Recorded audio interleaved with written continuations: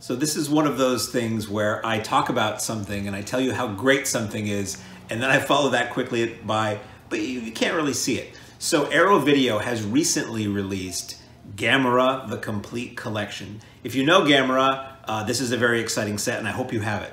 If you don't know GAMERA, I'll tell you a little bit about GAMERA. I'm not going to go through the complete set because it's 12 films that span 30 or 40 years in this set, and I don't have that kind of time. You don't have that kind of time, but I'll give you my overall impressions of this GAMERA set. So Arrow has put out a lovely set. You may know that Criterion put out a Godzilla set recently that was in this large, oversized, won't fit on anybody's shelf, but is lovely to look at packaging, and that was a pretty wide array of Godzilla films. Well, Arrow has done the same for GAMERA now.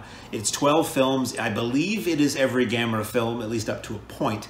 It starts with GAMERA, what is it called? I know it as GAMERA the Invincible, as it was released in the US, but the original title was GAMERA the Giant Monster from 1965. This is a black and white film about this giant turtle, basically, giant prehistoric turtle that is released when people are drilling in the Arctic or something happens in the Arctic and it bursts forth. And it's basically your standard kaiju giant monster movie set in Japan.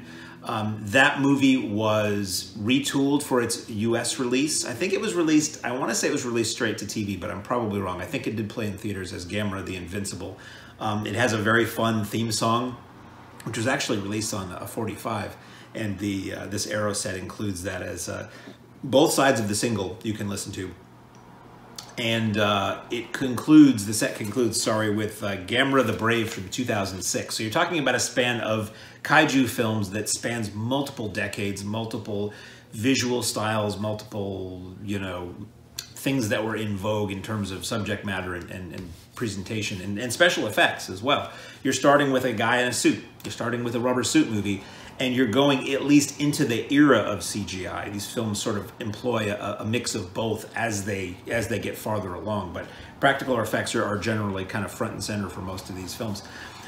So again, I'm not going to go through all the movies because we don't have that kind of time. That's somebody else on YouTube has already given an incredibly detailed 4-hour breakdown of every GAMERA film and reviewing them. I'm just going to review the set. So I get a review disc, so I don't actually have the packaging, but I've seen the packaging and it's astounding. You get all of the discs. It's housed in sort of a nice big box, and you get a book, you get a comic book, you get a poster. The discs themselves are what I've been looking at, and the menus are gorgeous. They have really cool, like, retro, comic-y, commercial art style for the GAMERA.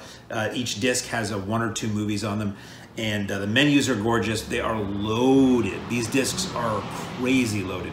These give you everything you could possibly want to know about the GAMERA series, about kaiju films, about, you know, aspects of Japanese culture and history, and about the individual movies themselves. In some cases, you get more than one version of a movie. With the original GAMERA film, it was released in Japan, then it was released in America, and they reshot a lot of segments as they would do for, like, the original Godzilla was the exact same thing. You have some American actors brought in, you have sort of subplots sort of tweaked and changed a little bit, the movie gets streamlined a little bit, and the music is different. And you get to watch these films with their original Japanese dub track or the American International dub tracks that a lot of us grew up watching. Sometimes they will provide you with the, if you're a fan of Mystery Science Theater, you might know the GAMERA movies from MST. You get the Sandy Frank TV intros, which is that, you know it. It's that shot of the ocean water and the titles above it with the music. So if there was something that was different about the US version, that's presented alongside the Japanese version. You get August Dragon and other Japanese kaiju film scholars doing intros for all the films, doing commentaries for all the films. I cannot stress enough how amazing a set this is. And these movies look phenomenal. I only ever saw the GAMERA films in the public domain copies that were kicked around back in the 90s and early 2000s. I think Destroy All Planets was one of them, where they would use old 16mm TV prints for the DVDs or VHS tapes that you might have seen. So they were 4:3 pan and scan. They looked pretty cruddy. In a way, it was kind of cool to see it that way because that's what it looked like when you first saw it on TV as a kid. But I'm the kind of guy who kind of wants to see the whole picture. Call me crazy. And when you're talking about something, you know, that is shaped like this, being cut down to something like this, you're kind of not really seeing the movie. You're not seeing what, you know, it sounds hoity-toity to say what the filmmakers intended when you're talking about a giant flying turtle, but films are framed in a certain way to see things, and when they get chopped off like that, you can barely make out what's going on. So it was a breath of fresh air to watch these GAMERA films and see them in their entirety. I had not seen the majority of these GAMERA films just because I was never a major fan, and they were not always that easy to come by. I think as the 80s, 90s rolled on, you were seeing a lot of these get released on video by some of the companies that specialized in kaiju and Japanese film and sci-fi movies, but it was quite a thing to try to get, you know, all these together in a version that looked good, that maybe had the original Japanese language and not some kind of so-so dub track. The dub tracks are there if you like them for convenience or nostalgia. New accurate translations in Japanese from the Japanese into English subtitles are there.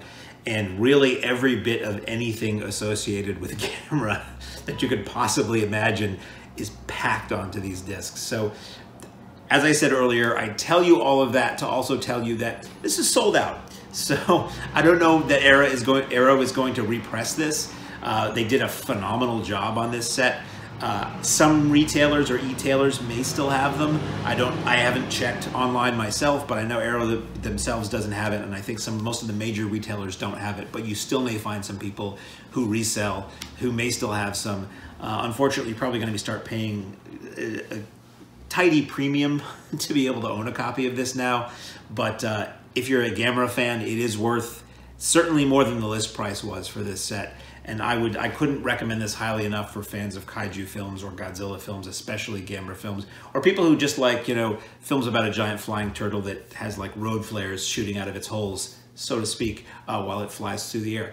GAMERA, the complete collection, out now from Arrow Video. I don't say this insultingly at all, but seriously, good luck finding a copy.